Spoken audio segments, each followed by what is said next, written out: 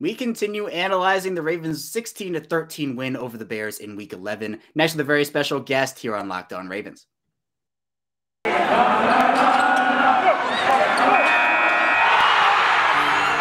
are Locked On Ravens, your daily Baltimore Ravens podcast, part of the Locked On Podcast Network, your team every day.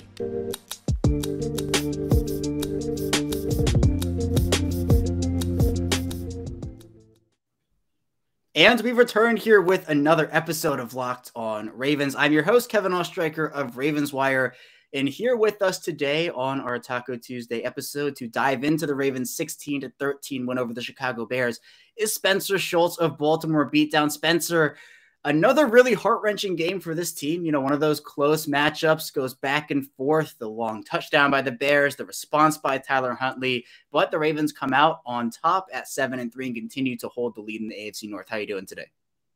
Doing quite well. It was a very peculiar game. It reminded me very much so of that Wednesday matinee game where the COVID-19 virus ran right through the Ravens locker room, except it was also the Bears. The Bears were missing some pretty high-level players on their end. So wild, wacky, wet, and wonderful game in Chicago. The Ravens pull it out. The heartbreak, the cardiac kids, whatever you want to call them, the heartbreak kids, they get it done again. So Ravens stand at 7-3 at this point, first in the AFC North, and now the fun begins with the divisional play coming up. So I'm doing fantastic. It was a great day. I won a lot of money yesterday for the first time this year, it felt like, on some props and some lines and some things of that nature. So I'm doing quite well. Glad to be back for another Taco Tuesday talking ball.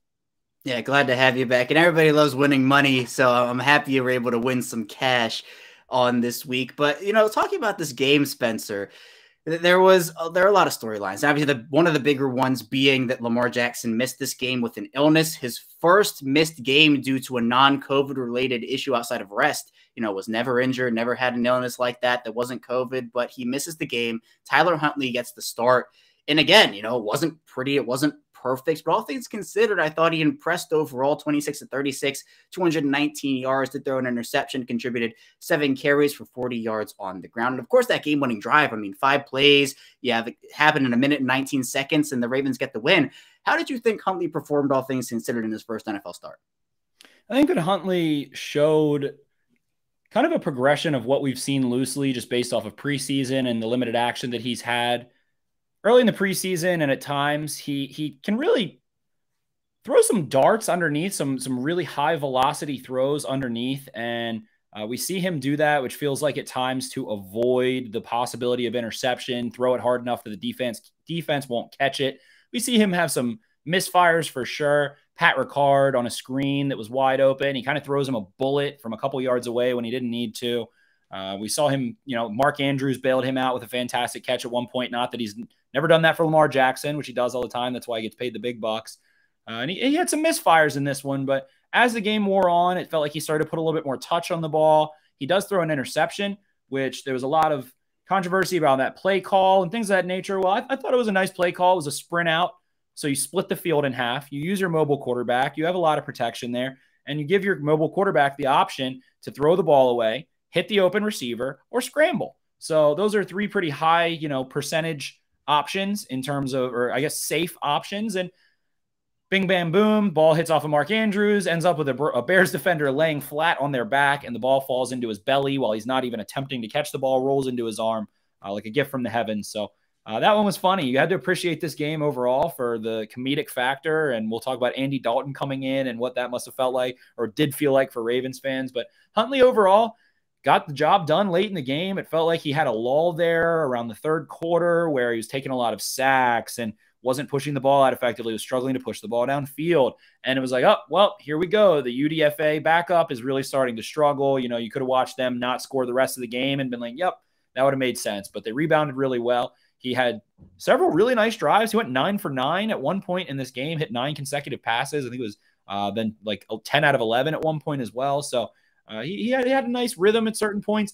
He did a couple things that I think Lamar Jackson can take away from this game and be like, okay. One of those things being the Bears blitzed, obviously, more than any team. They blitzed more than the Dolphins blitzed. They blitzed more than any team ever has in the next gen stats era, going back 5 or 6 years. blitzed him on like 65% of dropbacks, something around there.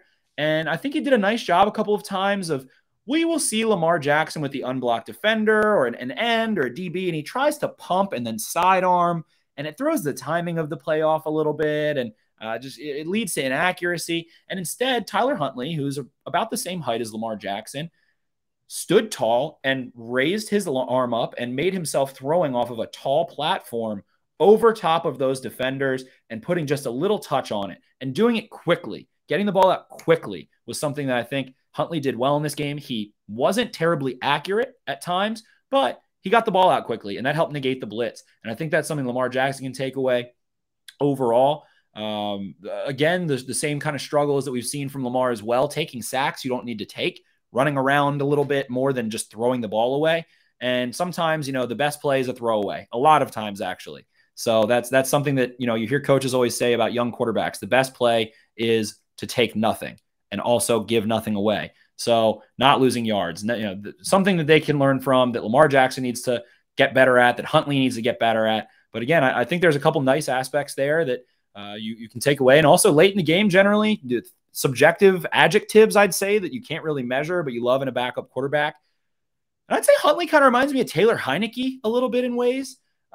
Gritty, quick, has some mobility to him so he can create for himself a little bit. You can use him in the run game a little bit, and didn't bow down to pressure, didn't get flustered, didn't get erratic. He got more calm. He threw more accurate passes, more catchable balls late in that game, leads back-to-back scoring drives, caps the game off with a touchdown, was doing some really nice things. As a backup, as a guy who's never started before in the NFL, as a guy who's played, maybe 30, 40, 50, 60 snaps of football prior to this. So I'm not coming in here and saying, they've got, one of the best backups in the NFL, but I'm not telling you they have one of the worst ones. He's a young quarterback. He's mobile. He's tough. The locker room loves him. You see how all the guys are so happy for him. And you also then see Trace McSorley get picked off on the waiver wire today. And Tyler Huntley's immediately tweeting like an angry thing, basically insinuating, I'm so pissed that they stole my friend. This sucks. So he's a locker room guy. He's a team guy. He's got that mojo, that moxie, that grit, all that backup quarterback,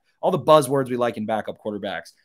So was he perfect? No, but he got the job done, and that's all you can ask of a backup quarterback. So at the end of the day, great job by Tyler Huntley. I think he's going to be the backup as long as he wants to be.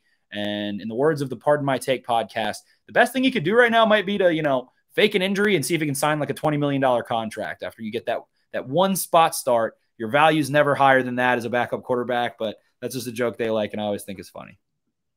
No, yeah, this was a game. I think Tyler Huntley showed that he is the right person to be backing up Lamar Jackson right now. I think that, as you said, Spencer, this isn't like the best backup in the league or anything, but he showed some poise, and especially under pressure.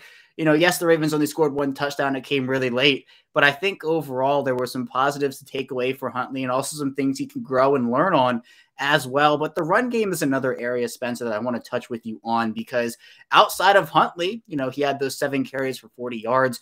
No Ravens rusher averaged more than 3.2 yards per carry. And obviously this team misses J.K. Dobbins. They miss Gus Edwards, and it's understandable that they do. But at this point, we're almost 3 months into the regular season, and there just hasn't been a ton of improvement. And look, this Ravens team, you look at the box score stats, they're like 10th in every or top 10 in every category with the run offense. But if you're watching them, you see just like something isn't right. Devonta Freeman has looked better than he did at the beginning of the season. I think he's definitely improved. Latavius Murray, a north-south runner at this point, more of a Gus Edwards type player, can also do some stuff out of the backfield. They did not have Tyson Williams attempt to carry in this game, despite being inactive. So Spencer, where are you on this running game right now? Are there opportunities in areas where they can improve? And do you think they can do that? Or do you think that with the running backs and the offensive line, this is just where they are right now until Dobbins, Edwards, and even guys like Ronnie Stanley come back? Well, the one area I would say that Devonta Freeman specifically, first of all, has improved, and I think a reason they like him very much so is, I would say the only other running back that I've seen in the Lamar Jackson era so definitively get to the flats with urgency and be ball ready was Mark Ingram. And I think that's a big reason why they like Devonta Freeman. He understands what he is supposed to do, especially on passing downs. He's been a nice factor over the last couple of weeks in the passing game. He's picked up some first downs. He also makes guys miss. He had a team-high 3 missed tackles forced in this game. he does not have any runaway speed anymore. He doesn't have a fifth gear like he used to have when he was chewing up the Patriots in the first half of that Super Bowl. But he still can jump cut really effectively. He stays super neutral. I haven't really seen anything where I think, what the hell is Devonta Freeman doing? He just doesn't have the same juice that he used to have as we watch Tom Brady, the 44-year-old, scramble for 11 yards.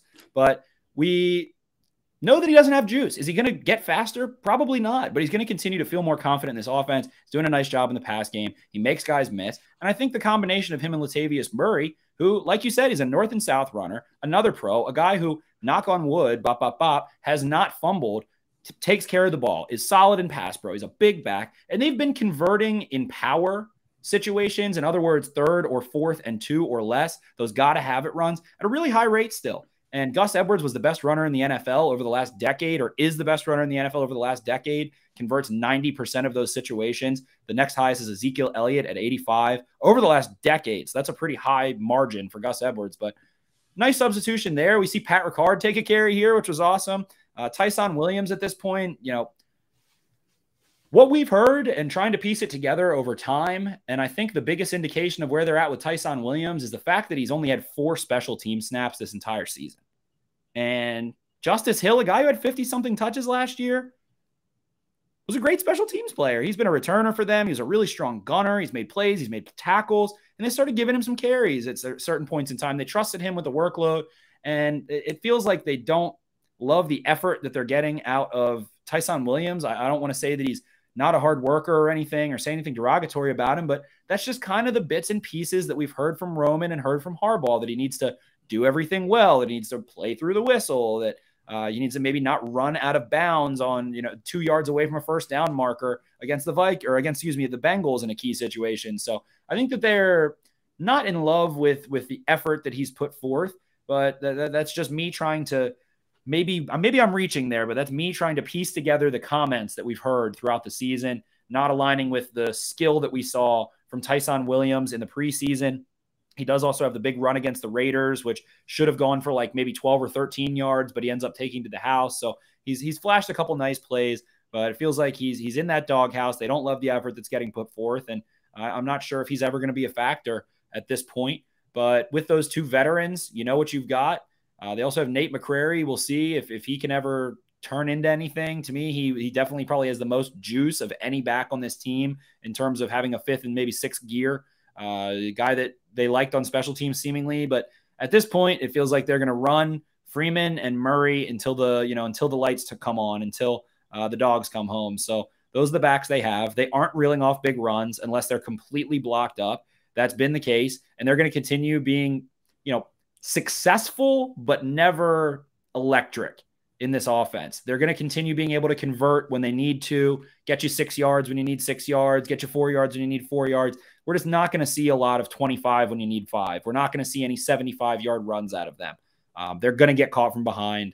But Devonta Freeman makes guys miss. I love the jump cuts I see. I love the vision. And Latavius Murray can put his head down and go get you yards when you need him. He's a big, strong, hulking back that has some, he's almost like an old version of Leonard Fournette at this point in his career as we're watching this Bucs game. He's not the most laterally quick player. He's not a guy who's going to shake and bake and make guys miss, but got a little bit of runaway speed. We saw that on a Broncos touchdown quite a while back, and I like the physicality he brings. I like his kind of zombie or shark-like mentality where on 3rd and 1, he is going to hit the hole he is supposed to hit and not even have a single doubt in his mind that he's going to hit that hole. He is completely almost brain dead in those situations. And that's what I like in a power running back. Hit the hole you're supposed to hit with no hesitation as hard as you can and see if you can't go move that pile because you're 230, 240 pounds, probably squat 700 pounds and are a beast. So I like those things. We're just not going to see the big plays. Yeah, and I think people have gotten so used to over the past couple of seasons seeing such a dominant run offense that even when the run game is doing decently well, it's not nearly enough. And I think that they still have a lot of areas to improve in, but I've been impressed with what I've seen from Freeman. I think Murray plays a role, but it's just not going to be what it was with Dobbins and Edwards. We'll head into our first break. Then when we get back, we'll be talking about the Ravens defense in their 16-13 win over Chicago. So stay tuned for that, and we'll be right back. We've returned here. It's our second segment of this Tuesday edition of Locked On Ravens. Kevin Osheiker still here with Spencer Schultz of Baltimore Beatdown. And Spencer, it seems like for this Ravens defense, I mean, they've only allowed 3 offensive touchdowns for the past 2 weeks, but their performance has been, I think, a little marred by big plays and the ability to, I guess, or the inability, I'll say, to really stop them. So before we get into that and the controversy that really was in this game towards the end, I do want to talk about Tyus Bowser, who really had, I guess, his coming out party of the 2021 season, all things considered. 5 total tackles, 2 sacks, all over the field. This is something where Bowser's played, I think, solid football, but has not had that box score impact. But this was one of those games where he played really well. What did you see out of him, and what are you looking forward to seeing out of him in the future? Tyus Bowser is a player that can do it all. That's why the Ravens re-signed him in this season so far. According to Pro Football Focus, Bowser has had 121 coverage snaps, which would be the most of any Ravens linebacker other than himself last year. He is on pace to shatter what he did last year. He's played 435 total snaps this year, played 582 last year. He's had a very high involvement the last couple of games, 49 snaps against the Bears, 47 against Miami. He's played at least 40 snaps in each of the last 4 games. It feels like they're starting to rely on him a little bit more, but we've seen him start to juice up the pass rush a little bit. Last week against Miami, 6 pressures. He had 30 pass rushes against Miami, 6 pressures, like I said, 3 quarterback hits, and letting him get after it eventually. He posted probably the best or second best game of his career in terms of rushing the passer. He also had a key tackle on Justin Fields in the open field. We know what he can do in coverage. The one area that Tyus Bowser I was worried about heading into this year was missed tackles. That's something that's continued to plague him just a little, but he's definitely reined it in. Week 1 has 2 missed tackles. Week 3 has 3 missed tackles. He's had 3 missed tackles over the last 6 games now at this point. So him and Patrick Queen, 2 of the kind of poster boys for the tackling woes that the Ravens had earlier in the season. And Patrick Queen has not missed a tackle in like 5 or 6 games either. So they've done a better job settling down, being calm, getting after it, and doing a good job. I like Tyus Bowser's speed rip. I also think that he's really improved his hand placement and his bull rush, a guy that can really bull rush. We've seen it quite a few times now. Doesn't always result in sacks. He was really beating up on the Steelers last year in that matinee game that I was referring to on Wednesday. We saw him really starting to dent in their pocket. So moving forward, he's a great coverage linebacker, and that's why they love him so much. He has has done a great job in coverage overall. He's let up 7 catches for 112 yards so far this year in 121 coverage snaps. So doing a pretty good job there.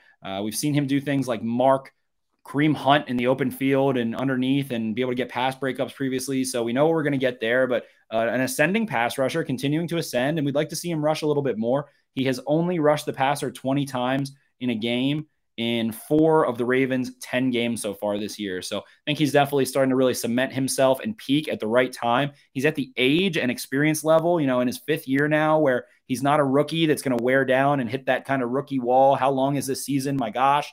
And he's not old. He hasn't had really been banged up, knock on wood. One of the few players that hasn't really missed any practices or time, always puts in a ton of effort and hustle. And I love what I see from Tyus Bowser. I think it was a great signing, a value signing. He leads the Ravens in sacks now with 5 sacks, tied with Justin Houston. He has, I think, as many pressures this year already as he did last year.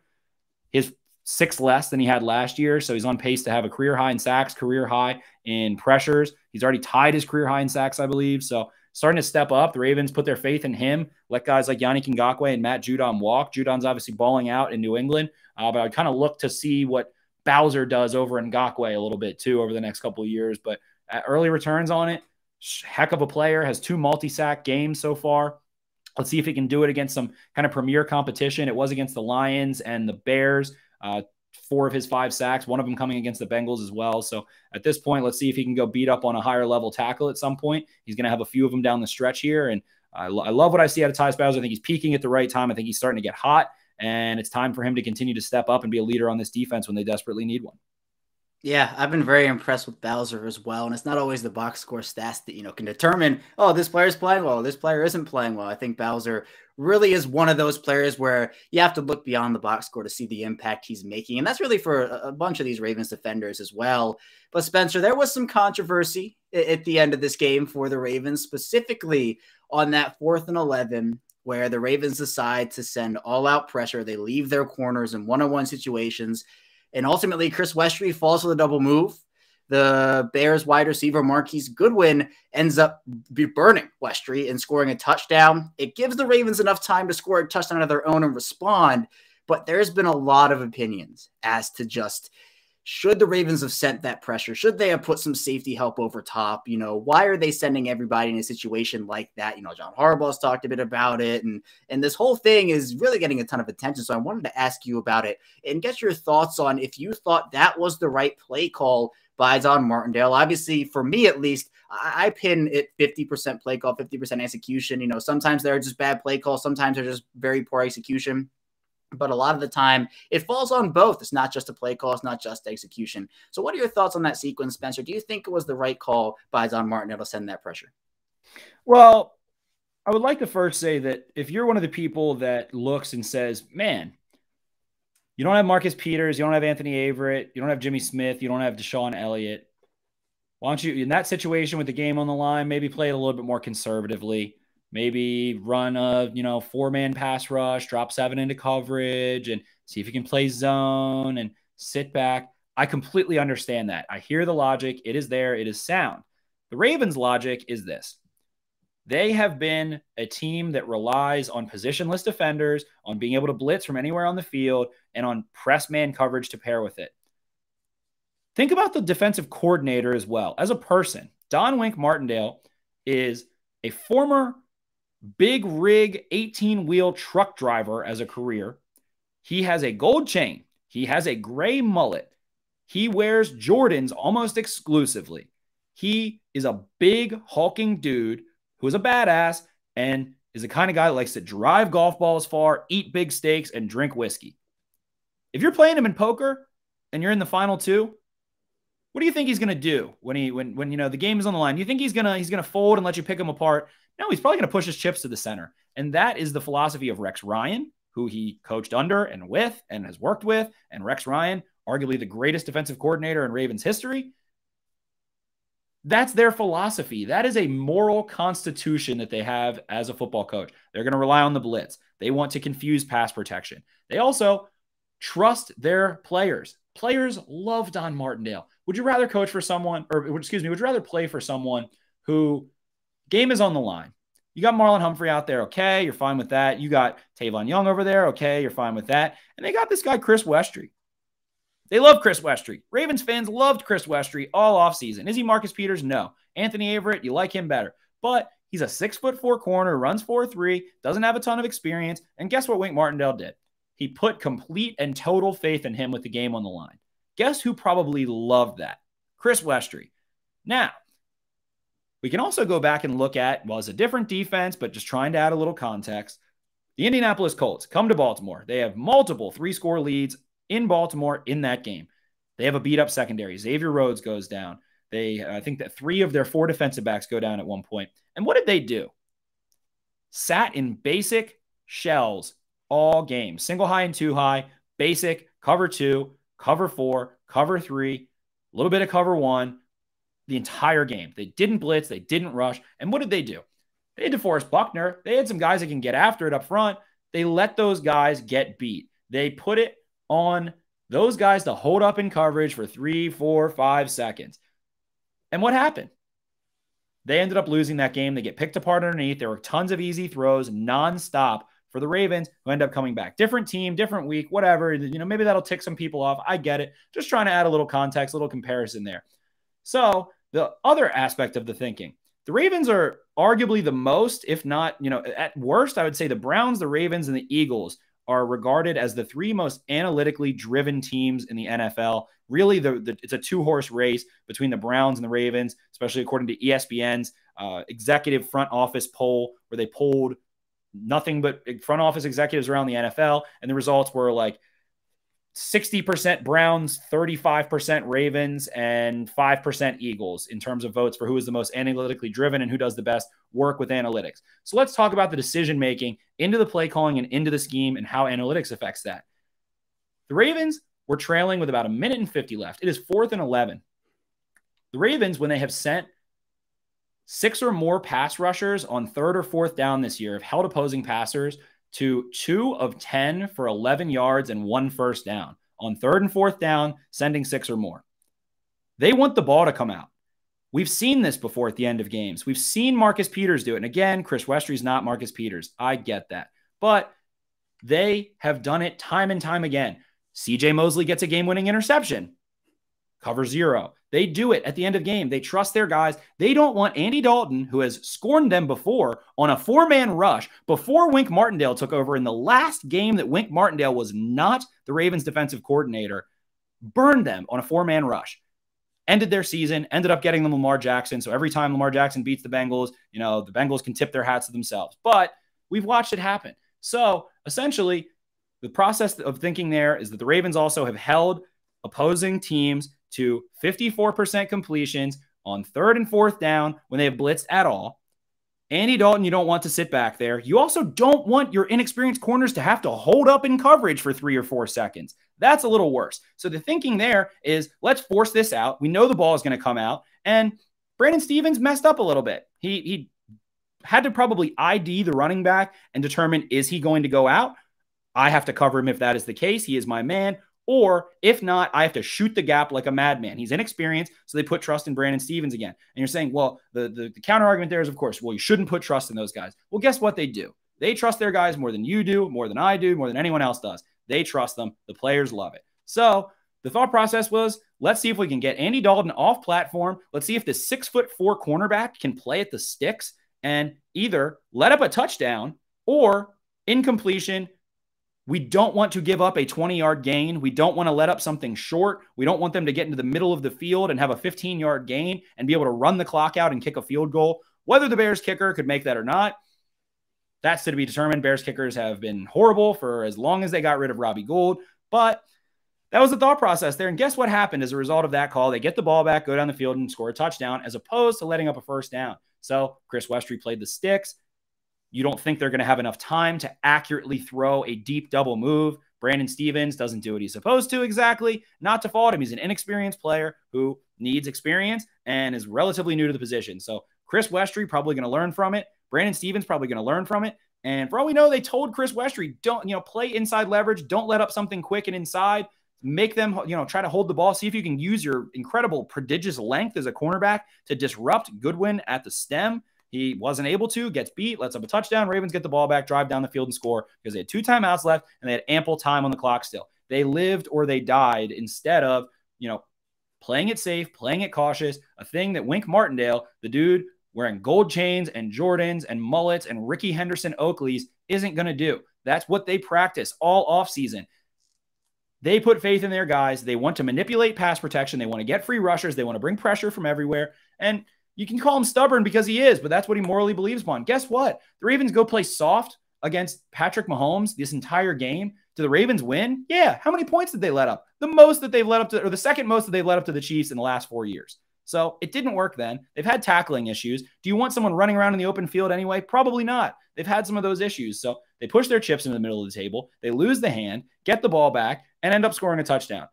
It didn't work. The pendulum swung the other way. They just as easily could have let up a completion, playing soft defense, playing off, dropping 7 into coverage. You're still dropping Westry into coverage. You're still dropping Stevens into coverage. You're probably still dropping someone like Geno Stone or Chris Board or Patrick Queen or some of these guys that are inexperienced relatively and asking them to hold up potentially for 3 or 4 seconds when the red rocket has come in. The red rifle has come in. You haven't prepared for him at all. You knock Justin Fields out. Andy Dalton comes in, hits big pass, screen, touchdown, dices you up a little bit. But guess what? The Bears at that point, before that call, were 2 of 11 when the Ravens blitzed them. It was working all game. They went back to that well. And the final thing I'll say is people wanted to disguise the coverage.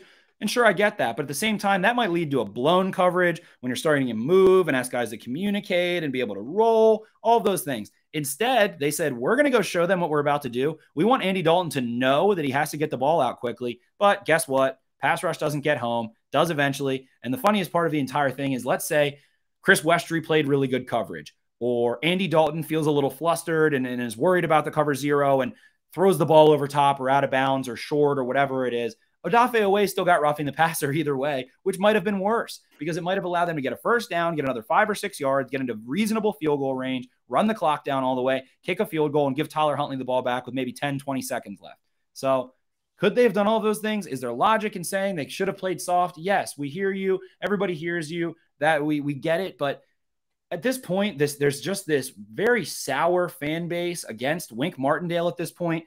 Number one, the defensive coordinator who's allowed the least amount of points in the NFL since he took over in 2018. And number two, against Greg Roman, who has scored the most points in the NFL since he took over as offensive coordinator in 2018. So those things, Lamar Jackson's been great. Wink's had a really expensive defense. Of course, there's going to be counterpoints to those. But a lot of this fan base feels like they're essentially upset that these guys aren't getting fired or there's not a change or they want them gone. That's fine. You can say that, get your opinion in, say what you want to say. It's not going to happen. So why don't you just sit back, enjoy the game, and know what they're going to do and hope or have faith or, be excited and be like, let's go, go get the sack, go get the pressure on cover zero. If you're a fan, that is what being a fan is. That's being a fanatic of the team, someone who has belief in their guys, has belief in the team ultimately. You have every right to, get angry and upset and want change and this, that, and the other, but you're barking to a team that's 7-3 despite having $62 million on injured reserve, that just won a game without their starting quarterback, their franchise quarterback, their MVP quarterback. Tyler Huntley in his first start on the road in Chicago gets it done. And people are still just very, very, very, very bitter and upset. So I hear it. At some point, just let it go. Enjoy the ride. The Ravens are on a roller coaster of emotions. They're doing Justin Tucker hits a 66-yarder after a 4th and 19 conversion. Odafe punches a ball out against the Chiefs.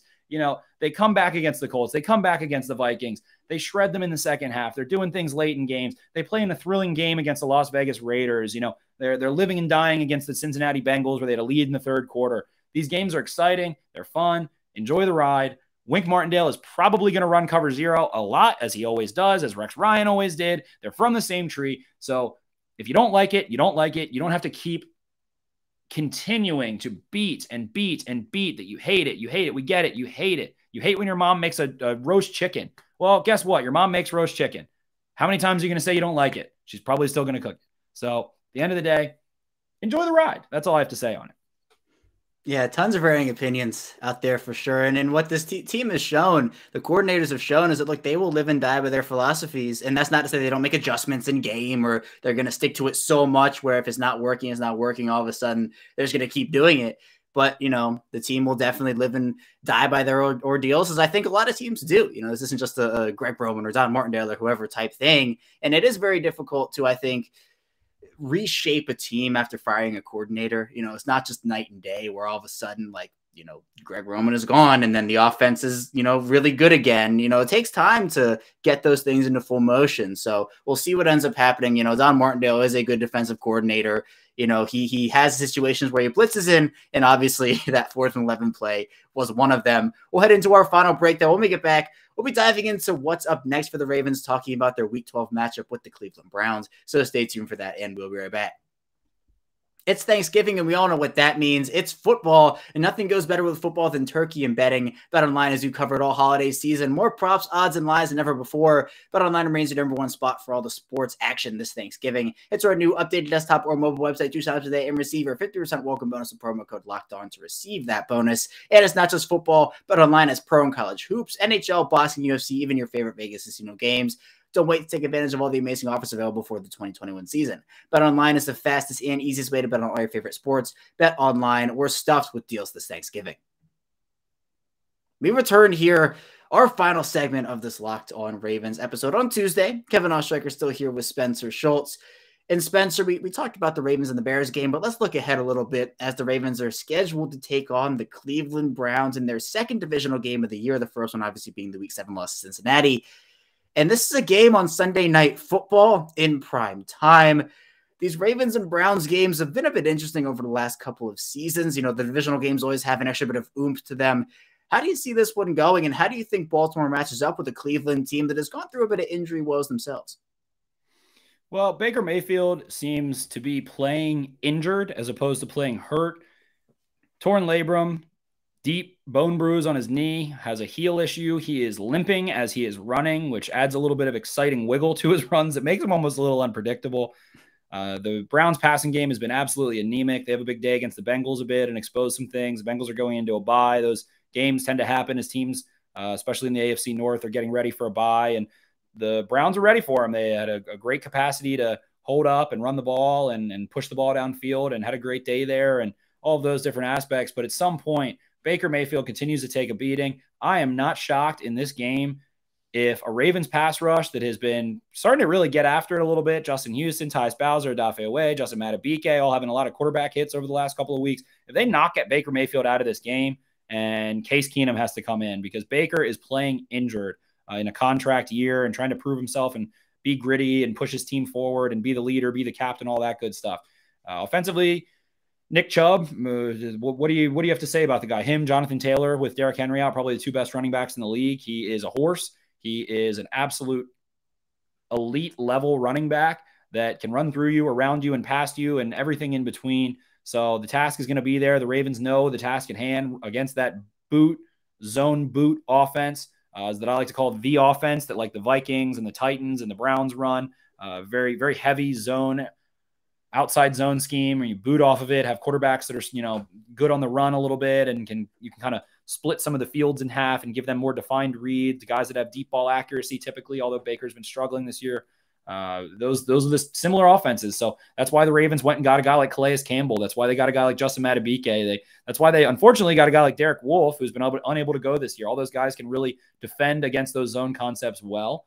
We saw what happened last year. I mean, the Browns have definitely added some talent defensively and have been playing some pretty tough games defensively over the last couple of weeks. But the Ravens know the deal. The Ravens secondary is banged up again. Last year in that game, their defense was really starting to smother the Browns in the first half. The last time these two teams played, they completely shut them out in the beginning of the year. You give the Browns a little bit of a break there because Kevin Stefanski was in week one of a new tenure and a COVID offseason. So not quite being prepared week one against a John Harbaugh team that's returning a lot of guys made sense. But the second game, Ravens, Tyus Bowser, who we talked about a lot today, has a big interception, gets the Ravens down there. They score a touchdown and looking pretty bleak. Suddenly, Marcus Peters gets hurt. They get really thin. They're starting to put some guys out there. They're putting Tramon Williams out there. They're putting Devontae Harris out there. And very thin secondary started to get beat up a little bit and let up a lot of big plays to the Browns pass catchers and to the running backs out of the backfield, especially Kareem Hunt.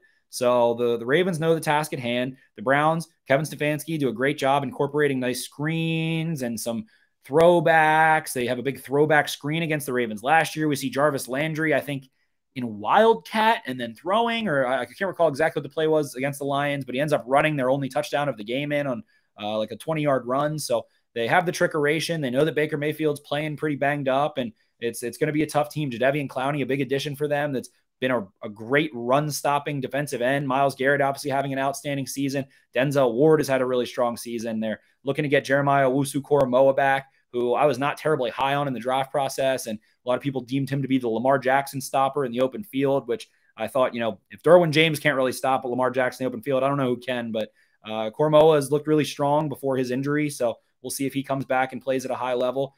They bring in John Johnson, who struggled a lot early in the year, but they also add Greg Newsome, the rookie corner, who's quietly had a really nice season. So this defense is much improved. It feels like they have a really deep defensive line, more talent in the secondary. So it's going to be a tall task, especially if the Ravens can't get, Marquise Brown back or some of these other players. But these two teams know each other very well. Everyone in the AFC North has their plans and their offseason plans and their roster construction crafted to try to beat the Ravens. A lot of times, the Bengals, they talked about it. They're building a team to beat Lamar Jackson. They're building a team. They scout them all year. They look over tape in the offseason every single year. Everything that they do, a big part of it is trying to beat those teams. When you're game planning for the Browns, if you're the Steelers, kind of strength on strength, you know what you're getting, but the Ravens are a very different and unique team because of that number 8. So these two teams are matched up, beaten up, physical. It's going to be a very important game, especially for the Ravens. The advantage I'd say is that the Browns have not had their bye yet, which they will have next week before playing the Ravens again. So going to be a really interesting couple of weeks with the Steelers wedged in the middle of that for the Ravens. But at this point, the Browns are very beaten down, and you're curious to see what they're able to do. And I think it's going to be a very physical, violent, night game at M&T Bank Stadium. The Ravens have been on the road a lot lately, and I think that with Thanksgiving being here and a lot of people probably returning home and wanting to go to this game, I think it's going to be a really loud game, and I think that the fans will be rocking. Lamar Jackson hopefully is able to, I'm sure he probably lost a little bit of weight if he looked incredibly sick. All the reports are how incredibly sick he was. He couldn't go, how big of a competitor he is. So I'm sure he probably lost a little bit of weight, but if he can get hydrated, at this point, he's, had a bye recently, had a lot of time to rest. His legs are rested. He had a little bit of a back and a little bit of a hip injury. Everyone was talking about flipping into the end zone and some of the shots he took in that Chiefs game. So he should hopefully be fresh as long as he can get past that situation. And this Ravens offense is getting back Nick Boyle. They might be able to have Marquise Brown, Sammy Watkins, and Rashad Bateman, who's come on really strong, back into this game. They're going to be able to go line up in 13 and 12 personnel and 22 personnel with Ricard, Boyle, Andrews, put the big back Latavius Murray in there, Lamar Jackson, and add a wide receiver like Rashad Bateman to that and see what he can do. So it's really exciting to see the Browns come to town. It's the most exciting part of the season. The holidays are underway. The cold weather's here, and the Ravens are about to play 5 divisional games in the next 7, 3 in a row right now. So this is the Ravens postseason. It begins now. They are the team with the 1-game lead. They need to keep it. You can't let the Browns beat you in Baltimore, go into a bye week, and then you have to go to their place on the road after they just beat you, knowing that they were, kind of limping into a bye week. So, people can go say, oh, well, the Browns only beat the Lions by 3 points. Well, guess what? The Ravens only beat the Lions by 2 points. So the Steelers struggle with the Lions. So there's all these relative things, but at the end of the day, these teams know each other. It's going to be a chess match. The coaching staffs are going to be an all-out war of attrition. And like I said, the Ravens might be a little fresher. They had a bye week recently. They had a little bit of time after that Miami game. And if some of these players can get healthy, Ben Cleveland coming back after Ben Powers has really struggled would be nice. Or maybe moving Tyree Phillips to left guard. Patrick McCary getting another week to continue to, feel active on that ankle again. And you're going to be able to use guys like Pat Ricard, Mark Andrews, and Nick Boyle to go bang up against Myles Garrett and Jadeveon Clowney and try and slow those guys down, see if you can run the ball a little bit, see if you can use this new and improved pass core that has made a ton of plays in the last couple of games to go take advantage of a Browns team that has struggled to really take away Mark Andrews a lot of the time. So there should be some pretty interesting pass plays for the Ravens offense. And if Lamar Jackson's up to the task, I think the Ravens can definitely win this game and sit at 8-3 with games in Pittsburgh and in Cleveland on the docket. Yeah, how big it would be for this team to be 8-3, especially winning a divisional game. They're 0-1 in the division right now. We've talked about it. 5 out of the last 7 are against divisional opponents. So as you talked about, Spencer, this is a really important stretch. You could argue it is their postseason. It really does start now, because if they can't win a lot of these games, they're jeopardizing not only their AFC North lead, but at the same time, you're talking about seeding. You lose that Miami game, you start to lose some divisional games. Where does that put them? This is still a playoff team, in my opinion, but they're going to have to really work for their spot for the AFC North Championship, or that crown, as well as their seeding in the playoffs. But that's all I have you today, Spencer. What's on the docket for you this week? I've got an article in the works, just trying to go back and examine kind of a lot of the kind of dog poo that the Ravens have been dealt this season and how they've been able to make lemonade out of it. Looking at John Harbaugh, what he's done, the way these coaches have tried to adjust and use different groupings and alignments to maximize the guys that they do have active and kind of hide this offensive line at times. And then looking at scouting the Browns, I'll also be doing Watch It Wednesday, going back and looking at some of the key plays on the All-22 coaches film on Wednesday. You can catch that at the Baltimore Beatdown YouTube. You can always find me at Ravens for Dummies on Twitter, as well as on BaltimoreBeatdown.com. And back on the show next Tuesday, as I've had the joy of being on Locked On Ravens for Tacos Tuesdays for the last couple of years here and getting to talk to my main man, Kevin. Make sure to give Kevin 5 stars. If you're an Apple listener, share this podcast with a friend. If you're a listener on any platform, if you're watching on YouTube, do all the likes and the subscribes and everything that YouTubers tell you to do, and reward the man who gives you the best daily Ravens coverage. Thank you so much, Kevin, and I will talk to you guys next week. Yeah, thanks so much, Spencer. The link to Spencer's work will, of course, be in the description below on YouTube, so be sure to check out the video on YouTube as well as check out Spencer's work. But that's all I have for you today. When we get back here tomorrow, we'll be diving into your mailbag questions, so stay tuned for that, and I will see you tomorrow.